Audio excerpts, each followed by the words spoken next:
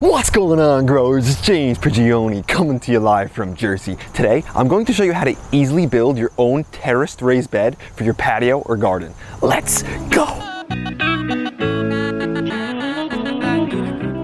The idea is to end up with two planting areas that are 4 feet wide and 2 feet in length. But we can't just make it 4 feet wide, the raised bed, because we're going to be putting these caps on it, just like I have in this raised bed here. So we need to account for the width of these. I'm going to put a cut list in the description to give you guys an idea of all the length of boards I'm going to be using and cutting. And I'm also going to describe it more as the video progresses. For this raised bed, we're going to be essentially building two rectangular boxes and then taking a smaller one and placing it on the top. For these raised beds, I decided to go with 2x10s right here. And I needed a 2x10, one at 64 inches and another one at 52 inches for the length and the width.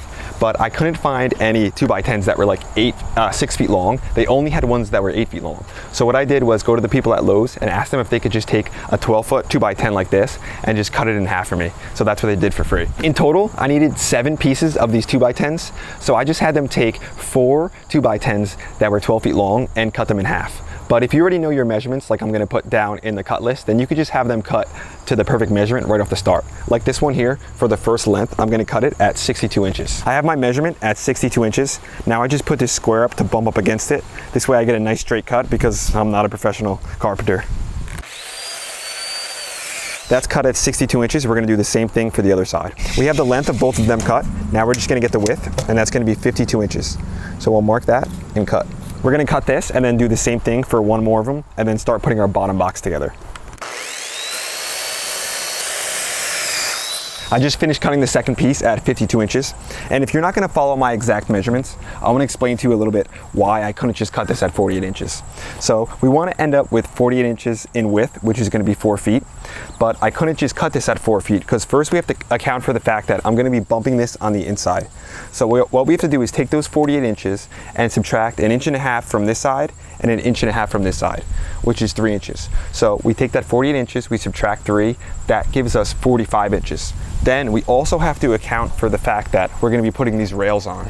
So when I put this rail on here, each rail is gonna be 3.5 inches. So we then have to add 3.5 inches on each side. So we take that 45 inches that we're left with and add an additional 7 inches, which gives us 52 inches. So we put the rail on this side and the rail on the other side, and I'll show you, it'll end us up with 48 inches on the inside. And that's what we want, 48 inches right there. And it's not absolutely perfect just yet because I haven't connected all the pieces together. We're gonna do that now. Now, I'm gonna start attaching this all together. I'm going to make sure that the 52-inch one is the one that bumps into the 62-inch one. And to attach it, I'm just gonna use these right angle clamps. It makes it really easy if you're on your own.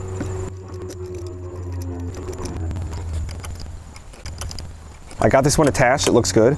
I'm gonna do the same thing on the other corners, and this would be a lot easier if you did it on a flat surface. I'm just doing it on the ground here to give you guys a better visual. I have the right angle clamps on 3 sides. I'm just gonna put this one on the 4th side. And this isn't completely necessary, it just, like I said, makes it easier, and it makes sure that you get some good right angles. So we're gonna attach this and then start screwing it together.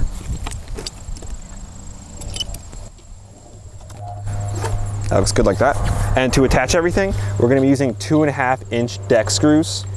And they always come with this extra bit, which is convenient. So this is the right bit we're gonna be using for it.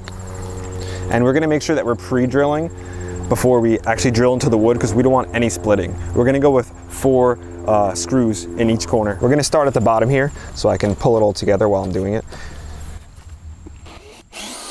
And this is the countersink bit too, which makes it a lot cleaner too. So that the screws will sit nice and flush into the wood. So let's get the first one in. Making sure that we're accounting for the bottom, making sure it's all level. We'll do the same thing, 3 more. We're gonna do the same thing on other 3 sides.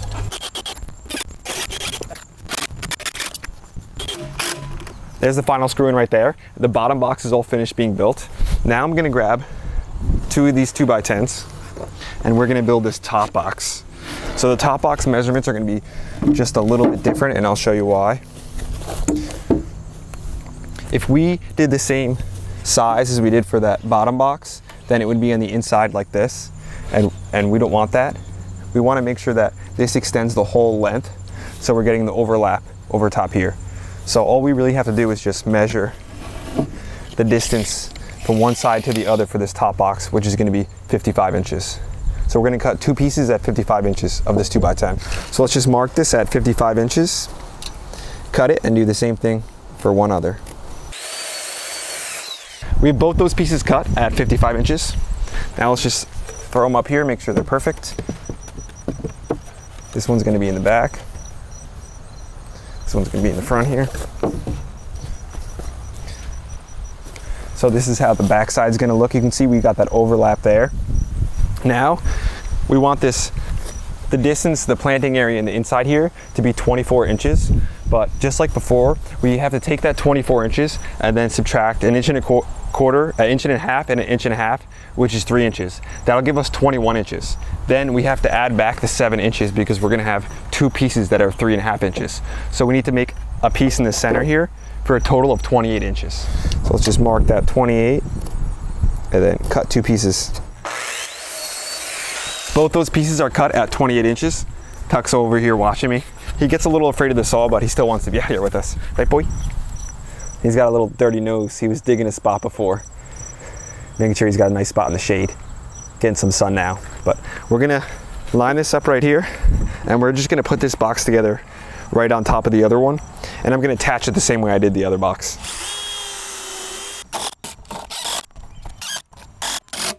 There we go. Got that last screw in. We're just gonna take these off. And then we've got the top part built. It's not attached yet, but we're gonna attach it after we bring it into the location. Now I'm just gonna show you a little bit about how we're gonna be putting it together. We're gonna have these caps at the top, and these caps provide a few different good things about them. One of them is that it's gonna lock everything together. So it's gonna lock all these boards together, making it much stronger. It's also gonna be really nice for when we're working. We could just come over here, sit on the cap like this, and work inside of our bed. So it's got a bunch of different things that it's really nice about. So this is how we're gonna be setting it up. We're gonna have that cap up there. We're gonna have another cap right here. Then we're gonna have this cap going this way. I still have to cut all of them like that. And then I'll show you how we have a distance in the center. This cap is gonna be over here. And then when you come in close, you'll see by putting these caps on top, it's gonna give us our 2 foot spacing, 2 feet on the inside, and then 4 feet on the inside here. So that's gonna give us our perfect size so we can do a nice square foot gardening. The same thing is gonna be going on the bottom. We're gonna take one of these boards, these 2x4s, we're gonna lay it right in here like this. Then we're gonna take another 2x4 and put it in here like this. And again, the same thing, we can sit on the edge, we can put our seeds up here. It just makes everything super convenient, and that's gonna give us our 2 foot spacing on the inside. And then after we put the caps on the other side, the 4 foot spacing over there. So if you wanna save some money and you don't wanna put the extra work in, you don't have to put these caps on the top. I think it just makes it look so much nicer. It makes it more convenient to work with, and overall, I just think it's definitely worth it. So we're gonna get these all measured and cut, and then we're gonna start moving the bed into the location. So for the top cap, it's gonna be the same as the length here. It's gonna be 55 inches. You don't even have to measure if you don't want to. You can just put this board at the edge and then just mark it right here. So we're gonna do that for this cap and then that cap. Then we'll just measure the distance between these two right here. So let's measure this at 55 inches, and we're gonna be cutting 4 of these pieces at 55 inches. We have those 4 pieces cut. So now we're just gonna bump them up here. And these were 8 foot pieces, so what's left over, we're gonna be able to use as these side pieces here. So we'll bump those up like that. That's how that one's gonna go.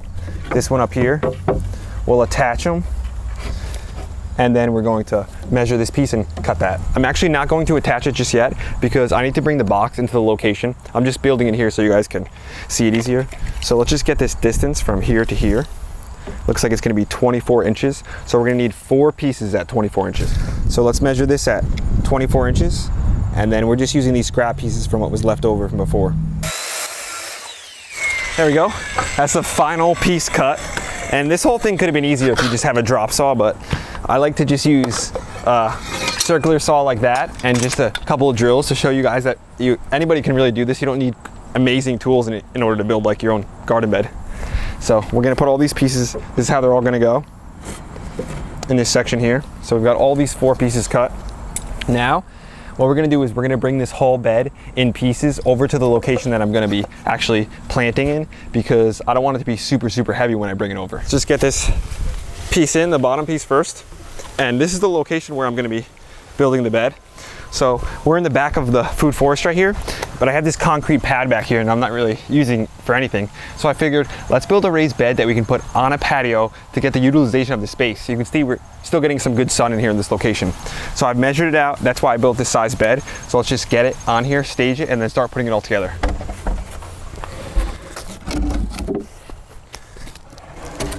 So this is essentially how it's gonna be. We're just gonna kind of match the pad here. And then you'll notice that the pad is actually super unlevel. And there's spots where if I just put soil into this bed right now, it's just gonna drain out the bottoms, like under here. So what we're gonna do is have to level this out. Then I'm gonna build this kind of basket system underneath here to make sure the soil doesn't drain away. I'm gonna start by taking some hardware cloth, attaching them to the inside, and then using landscape fabric over that. I'll show you now. I forgot to mention, before I build that hardware cloth basket on the inside, I'm just gonna linseed oil this and all the other pieces. This is gonna help preserve the wood, and it's also gonna give it that nice look on the outside. So we're just gonna be liberal with the linseed oil, do the top 2, and then flip it over and do all the other pieces. I have all the pieces linseed oiled, and they're basically all good to go. Now, I'm gonna take you inside, we're gonna build that cloth basket at the bottom, and then we're gonna attach everything together. Now, we're inside the bed here. I'm gonna take this hardware cloth and just run it along the bottom and almost make like a little basket. Let's just open this up first. We got this all unraveled here. Now, what I'm gonna do is just take this piece, lay it out, and I'm essentially just gonna cut it in half because this is 10 feet. And my distance from this side to the other side is 55 inches, so it should be perfect with a little overhang. Looks like this guy wants to be part of the video, huh boy? Let's measure this though, exactly 5 feet. So that's gonna be about right here. I'll mark it and then start cutting, right, like that. We have that piece cut. Now we're gonna step on the inside, and I'm going to cut 2 of these corners so I can fold it on the inside of the bed as well. So I'm just gonna cut at one of these corners here. And then this piece here, the width is 36 inches. So 2 pieces will give me 72 inches. This whole bed is 62 inches. So that gives me about 10 inches extra. So if I want, I could do 4-inch overlap here, and that gives me 3 inches on each side. So we're gonna go with that. So what I did was bend about 4 inches here. Then I folded those corners over there. Next, what I'm gonna do is just take these screws right here, and they've got washers on them. I'm gonna screw it right into there, make it nice and easy for me. And it comes with a bit as well right here. So let's get that on and get some of it attached. I have 1.25 inch screws here too, so it doesn't go through the whole board. I'm gonna put one at the top. Actually, I'll start one at the bottom here. And then I'll put another one at the top. If you want, you could use the U-nails, the poultry nails, but I find this to be a lot easier. Now I'm just gonna screw this corner one in. And then I'll screw this other side into the wall right there. That'll make my corners all nice. And I just wanted to mention again, this is only really necessary if you're in a situation like I'm in right here, where the concrete is so unlevel. If you're in a regular garden, then you don't really have to do any of this bottom stuff here. And if you have really flat concrete, you may not even have to do this. I got this other side in here, and I'm not too worried about like reaching in and cutting my hands either, because I'm gonna have the cap on the side. So let's screw this first one in along the corner. And then you can see the overlap right here. And we'll just work our way down. The reason that I'm making a basket like this, instead of just attaching it to the bottom, because I'm worried about over time the concrete kind of working at the metal and just cracking and having it seep out. So I think this is gonna be the safest way to create a basket of holding the soil, because I'm gonna put the landscape fabric right over top of this. We have that all connected as like a little basket. I'll lift to show you. And this is gonna be real nice. What we're gonna do next is just put that landscape fabric in. And that's gonna make it so the soil can hold in there without draining out, but they're still gonna allow water to drain out the bottom, so it's not just gonna go anaerobic by sitting in there the whole time. Now we're gonna go with the landscape fabric. This is 36 inches too, so I'm just gonna do the same thing where I'm gonna put it up about 4 inches and then just overlap it a little bit. Now we're gonna attach this landscape fabric, and I've just got this staple gun here and I got 1/2-inch staples that I'm gonna be using. All right, we got this all lined up. Now I'm just gonna start in this corner here. Just gonna staple it in. Now we got the landscape fabric and everything down there. We're gonna start attaching the top part.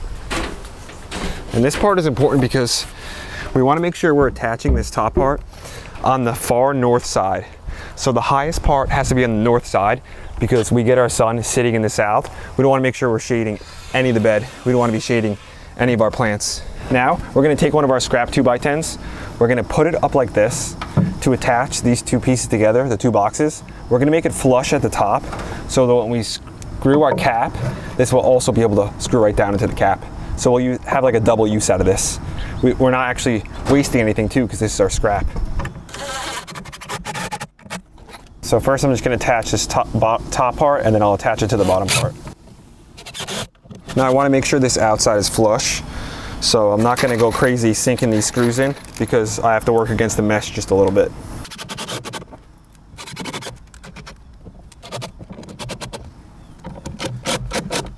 There we go.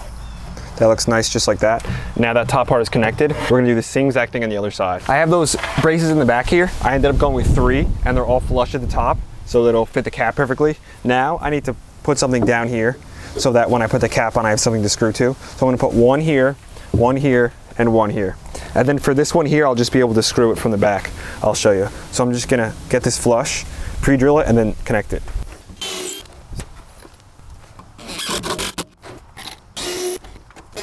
And I'll do the same thing on the other sides. Now, let's just take these cap pieces and just attach them, pre-drill them, and attach them right to the top, just like this.